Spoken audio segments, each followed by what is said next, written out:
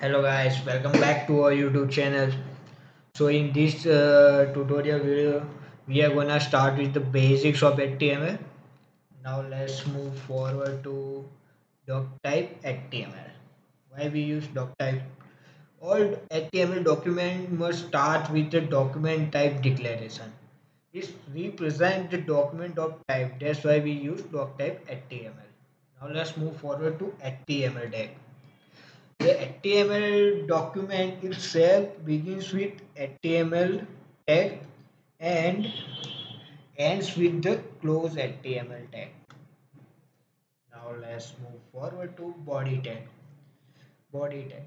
Body tag is meaning the visible part of the HTML document is between body tag start and body tag close. Just example like images or etc. These are visible in our website. That's why we use body tag. Now let's move forward to h1 tag, h2 tag, h3, h4, 5, 6. These are the HTML headings are defined with the h1 to h6.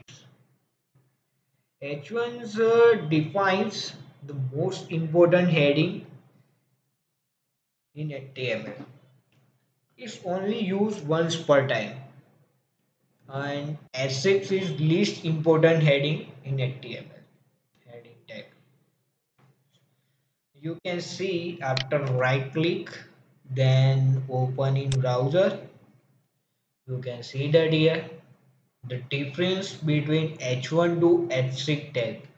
You can see H1 is bigger, H2 then lower to B H1, then H3, 4, 5, 6. H6 is the least important heading. You can see that the difference between these tags. Now let's move forward to P tag. P tag. P tag basically is defines the paragraph tag. Paragraph. If you want to create a new paragraph and write some things like hello guys, welcome back to my channel, viewers like, follow and subscribe. You can see that after, yeah, you can see that here I write in new paragraph hello guys and all. You can see that here in difference why it's old. You can see because we use B tag. We use here B tag. That's why it's in bold. If we use I tag, then it's gonna be italic tag. You can see Control S and refresh it. You can see the difference. It's in now italic tag. This is a by default text and it's our italic text. You can see here we use BR tag. BR tag means is breaking a line. These elements are called empty elements. They do not have close tag. You don't need to close this tag. That's why we didn't close here. It's empty tag. That's why. Now let's. You can see that here. Hi, how are you? You can see that it's down in. Hi, how are you? Now you can see that here I close P tag. P tag. You always need to close the text.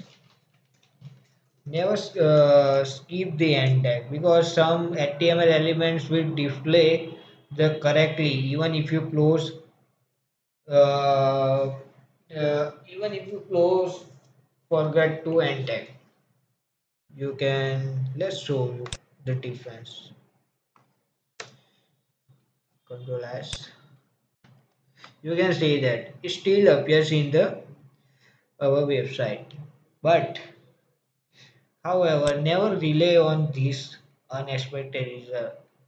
This method.